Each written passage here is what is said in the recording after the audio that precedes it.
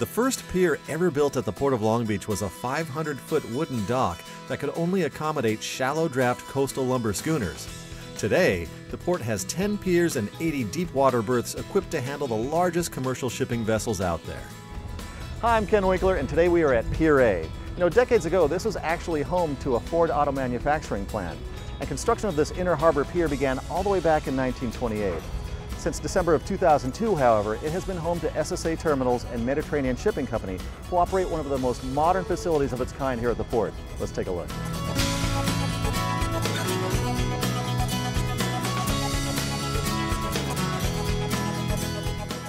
Okay, so as you can see behind me, this place is really busy, and it's a good thing. It looks great on camera. And here with us today is Alan Bates, Terminal Manager at SSA Terminals. How you doing, Alan? We have one long stretch here at the terminal for the ships to come to berth here. How many ships can pull up at this terminal? We can fit 3 full-size vessels. We have a total berth space of 3,600 feet. And are these kind of the latest generation of vessels? I understand a lot of them require really deep water. Can you tell me a little bit about that? Yeah, the water depth to handle the bigger vessels has been increased to 50 feet. This allows for us to bring in vessels as large as 8,200 TEUs. So Alan, looking around me, I understand that we're pretty much all the way back here within the port region. This is considered the inner harbor. Is there any benefit to being this far back? One of the main benefits is our connection to the off-dock rail, the ICTF. It's a little shorter distance for the trucks to travel, and allows us to get the cargo over there a little bit quicker. Okay, so here's the trick question. I see all these containers coming off of this vessel here. What's in these things? Yeah, again, anything you see in your house. People even import cars. They're relocating from another country back to the United States. It's it could be personal goods too, but most of the stuff you have at your home and you see in the grocery stores and everything else is what's in these containers. So here we are at Ground Zero, where all the action takes place. Alan, first of all, how many cranes are on this terminal? We have 10 cranes on the terminal, and currently we're working 6 cranes. Okay, so with 6 cranes working, with the yard hostlers receiving the containers and taking them through the yard, how long will it take to unload this vessel? This vessel here, with the discharge and the load back, which is approximately 7,800 moves, will be here for about 72 hours or 3 days. All right, Alan, so all these containers are coming off this vessel. I want to see what you guys do with them once they're in the yard here. Where are we going next? We'll go to the container yard where we offload the containers that come off the ship, and we deliver them to the truckers to deliver them to the customers. All right, let's check it out. All right.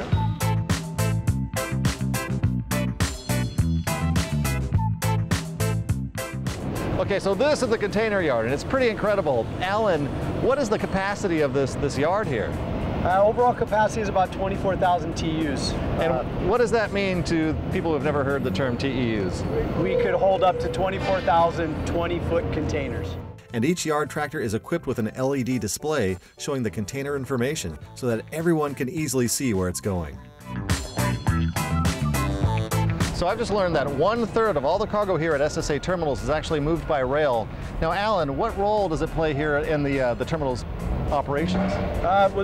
From an environmental side, by bringing containers in on the rail, it keeps less trucks on the road, and it allows cargo to come into the terminal without using trucks. It allows us to bring a large number of containers in at one time.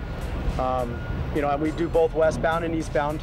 Westbound is the stuff it's going back onto the ships, and then we also do the eastbound, which is the imports that are coming off the ships going to various destinations: Chicago, Memphis, Houston, Dallas, and those types of areas. An electronic positioning system, kind of like GPS, is utilized throughout the yard, providing terminal staff with a 3-dimensional view of container location and status, which they share with their customers by web or phone. They also offer refrigerated container service with 629 reefer plugs within the terminal. All right, Alan, it was a great tour. I really appreciate your time. Yeah, anytime. All right. Okay. Pier A has a long and storied history here at the Port of Long Beach, and SSA Terminals is continuing that story with high-tech heavy-duty equipment, streamlined operations, and a large number of skilled people who keep the goods we buy flowing across the U.S. every day. I'm Ken Winkler, and thanks for watching.